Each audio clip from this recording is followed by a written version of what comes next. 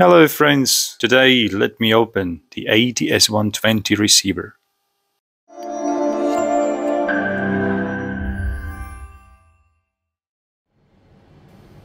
Well, so to open the ATS-120 we need 1.5mm hex nut and a little screwdriver.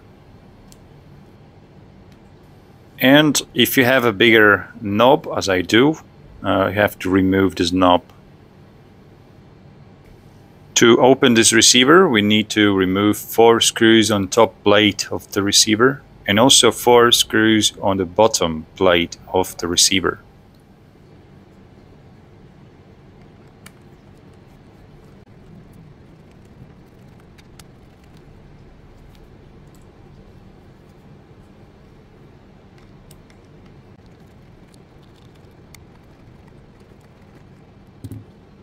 When we removed all the screws from the receiver, we have to put the receiver on the front side and flip the back panel to the left side. The next step will be to remove the vertical antenna. Sometimes it's getting quite easily just to unscrew the antenna, but sometimes you have to unsolder the bottom part with the screw.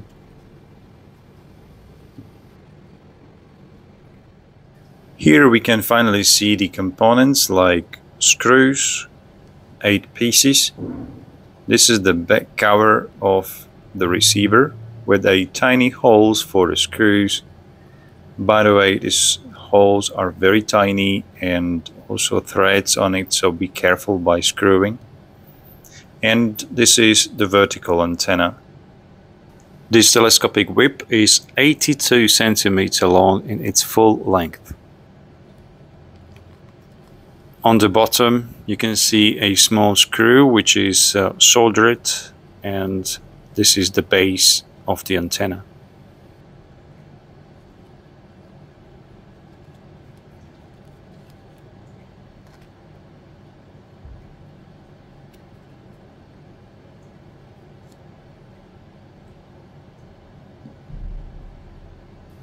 On the front panel we can find also the speaker, which is 8 ohm and 1 watt speaker.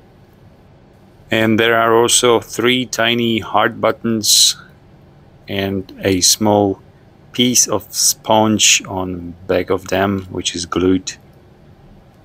The small speaker's membrane is made of the plastic. Same membrane is used in Chinese VHF, UHF radios as well. There are no wires between the speaker and the main board, and you can see that they're just soldering pads.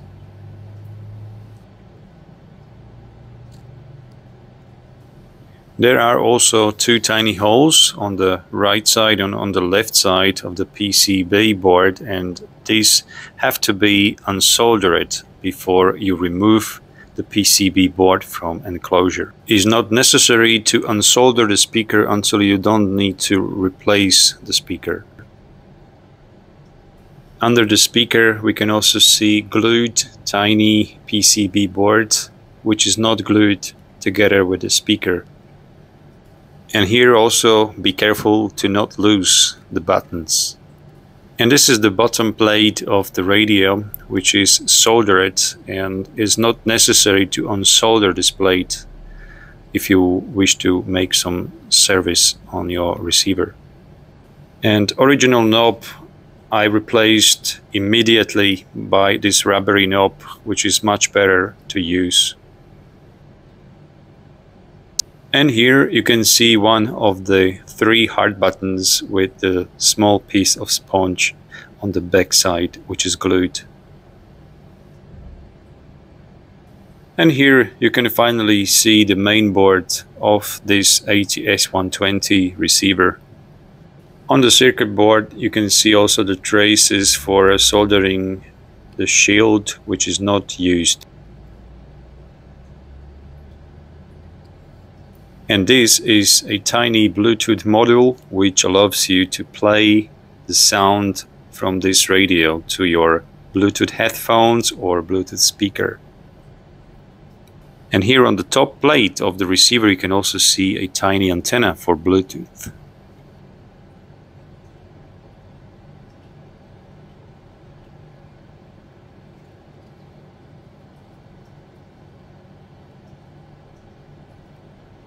And here is the bright LED with a switching transistor. Small metallic switches. And the touch display, which plastic base is glued to the PCB board.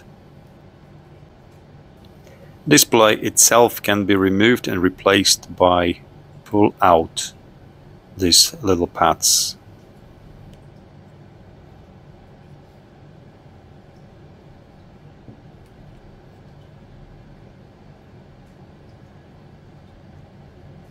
On the back cover of the receiver is glued 1400 milliamp hour battery, which is the LiPo battery, 3.7 volts.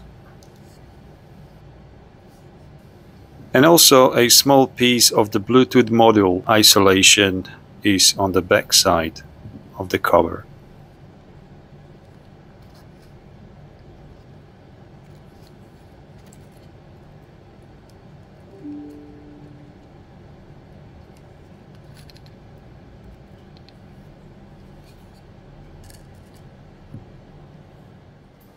And now let me overview the components under the microscope.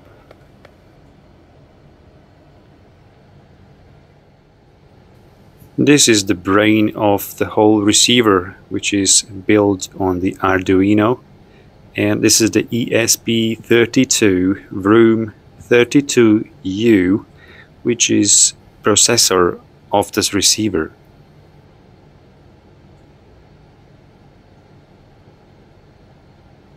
This is a XPT2046, which is a touchscreen controller.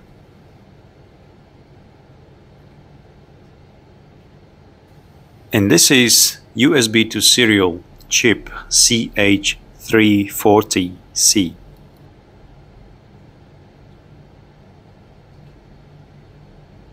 This is 1.2 ampere fully integrated linear charger. And WL2803, which is a voltage regulator. And also a little secret, there is no name component right here. And another voltage regulator is right next to it, 2803K. And underneath is a component named 10A45, which is low noise regulator charge pump DC-DC converter. And this is a headphone amplifier LM4808, which delivers 100 milliwatt power. And finally the heart of this receiver, which is SI4732. This is an integrated receiver in one body. And another little components around the receiver. Here is the external Bluetooth module, which is connected with a tiny coaxial cable to a top plate of the receiver, where is actually an antenna. You can see also a small switch to pair, but is not needed because the switch is also on the front panel of the receiver. This module is connected to the main board using an 11-pin header. A female part is on the main board.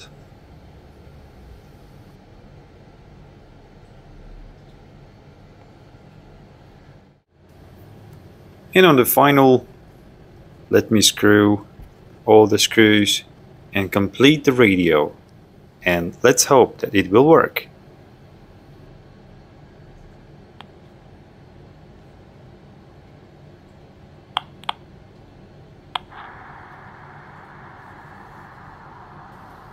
And all is good. Perfect. Thank you for watching and see you soon.